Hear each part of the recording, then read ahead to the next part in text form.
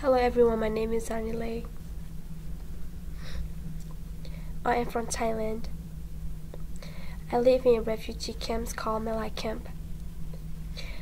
Living in Thailand was sometimes hard and sometimes simple. I wasn't the one decided to come to US. My parents did because they thought that life for their 3 children was going to be better. They want their 3 children to have a good education, more experience, and learn English. When the time came from, we had to leave our village, family, friends, or grandma. We are all sad about it.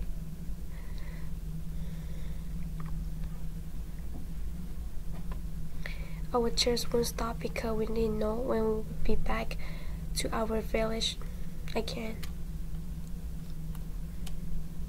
We got into the van and waved our hands to say goodbye to our friend. I came to US March 18, 2014. We took several airplanes. When I first arrived in the US, I felt dumb, like a crazy person or someone with memory loss because I didn't know how to speak English. I didn't have any friend that would conversation with me. Now I feel so much better than I did when I was new to US because I have learned English. I don't feel so dumb or scared anymore, but I'm still nervous to learn new things in this country. What I like about this country: education, work opportunity, and freedom. Living in America failed us through. I got off the jail and